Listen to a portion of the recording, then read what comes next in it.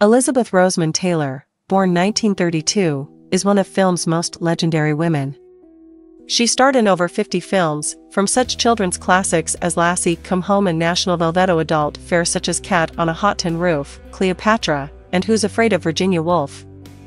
Elizabeth Rosamond Taylor was born in London, England, on February 27, 1932, to American parents Francis and Sarah Taylor. Her father was a prosperous art dealer who had his own gallery in a fashionable part of London.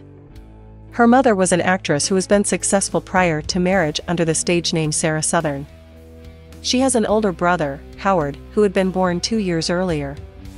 In 1939, the family moved to Los Angeles, California, where Elizabeth was encouraged and coached by her mother to seek work in the motion picture industry. Elizabeth learned well and was signed by Universal in 1941 for $200 a week. The following year, Elizabeth Taylor signed a contract with Metro-Goldwyn-Mayer and landed the part of an English heiress in the successful film Lassie Come Home. MGM was the biggest and best studio of the time and employed stars such as Greta Garbo, Judy Garland, Katharine Hepburn, and Joan Crawford. In 1943, Taylor was cast opposite Mickey Rooney in National Velvet, the story of a young woman who wins a horse in the lottery and eventually rides it in England's Grand National Steeplechase. Taylor was so determined to play the role that she exercised and dieted for 4 months. During filming, she was thrown from a horse and suffered a broken back, but forced herself to finish the project. Her dedication was well rewarded and National Velvet became both a critical and commercial success. Elizabeth Taylor loved her studio responsibilities, the costumes, the makeup, and the attention. Hedda Hopper, the columnist and friend of Sarah Taylor, declared that at 15 Elizabeth was the most beautiful woman in the world. Making films such as Little Women, Father of the Bride, Cynthia, and A Place in the Sun, Taylor soon began to gain a reputation as a temperamental actress who demanded preferential treatment. It was a role she would often play in a widely publicized life. Her private hours included friendship and romance with Glenn Davis, Bill Pauley, and Montgomery Clift. On May 6, 1950, she married hotelier Conrad N. Hilton, Jr., but the marriage lasted less than a year. After divorcing Hilton at 19, she married British actor Michael Wilding on February 21, 1952, with whom she had 2 sons.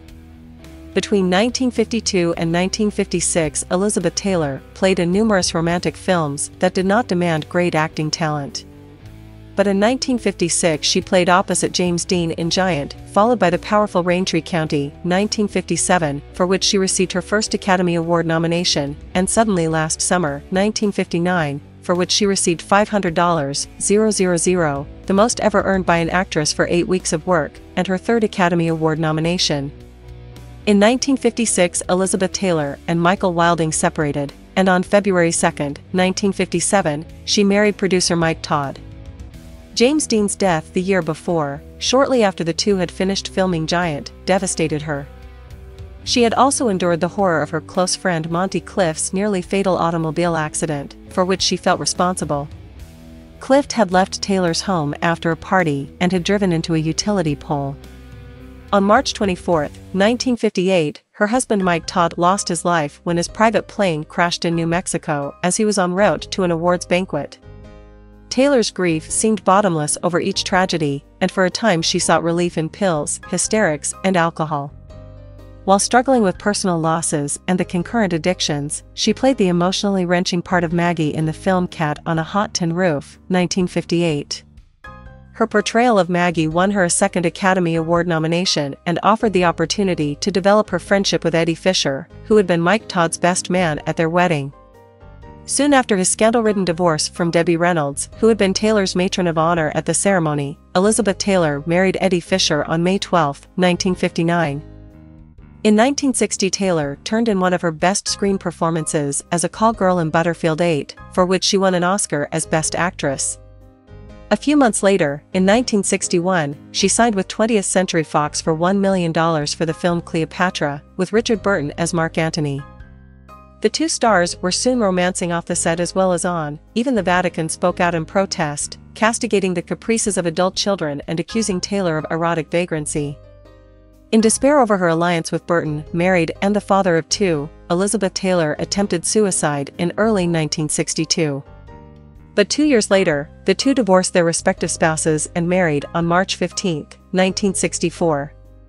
Two films, The VIPs, 1963, and The Sandpiper, 1965, preceded Elizabeth Taylor's screen triumph, Who's Afraid of Virginia Woolf, for which she won another Oscar. Her husband and co-star, Richard Burton, was nominated for an Academy Award but did not receive one for The Taming of the Shrew. Well over a dozen films followed, as did a divorce from Burton. The couple remarried on October 10, 1975. They divorced for the second, and final, time in July 1976. Still, the public clamored for news about this beautifully outrageous star with the violet eyes and voluptuous body.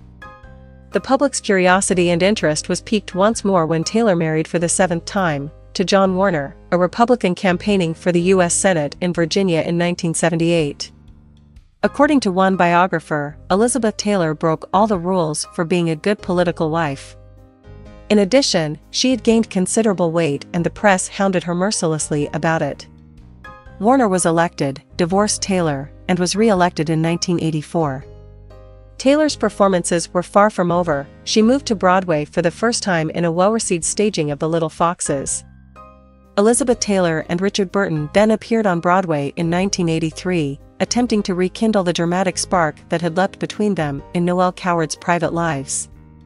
The critics were cool, however, feeling that the stage couple projected overtones of the actors' own private times together. It was a poor sequel to their devastatingly effective Who's Afraid of Virginia Woolf.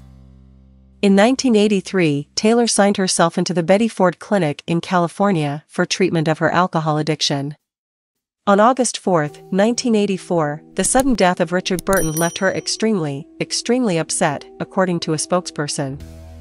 Chronic back pain and general ill health led to a return to drinking and prescription painkillers.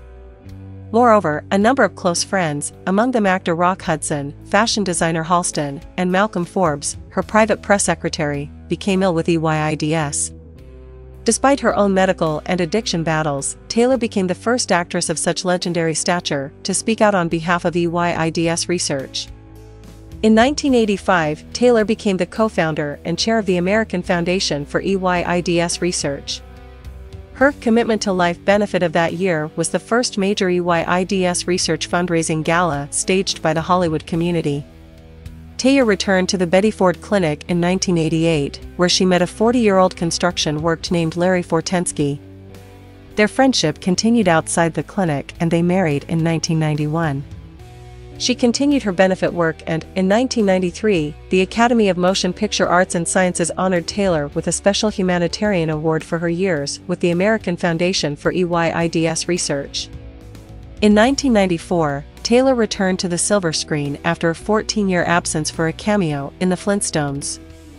Taylor appeared in the film because some of the proceeds were to benefit EYIDS research. Her marriage to Fortensky ended in divorce in 1996. Taylor revealed that she did not plan to marry again, but was quoted as saying, "I expect to fall in love again." Putting her own health concerns aside, Taylor postponed brain surgery in February 1997 to participate in the star-studded ABC TV special, Happy Birthday Elizabeth, a celebration of life, which marked her 65th birthday and raised money for EYIDS research. The following day, Dr. Martin Cooper removed a 2-inch tumor from her brain. A week later, Elizabeth Taylor was released from Cedars-Sinai Medical Center to recover at home. Through all her triumphs and difficulties, she will always be remembered as a beautiful, much-beloved woman with a presence seemingly larger than life, both on and off the screen.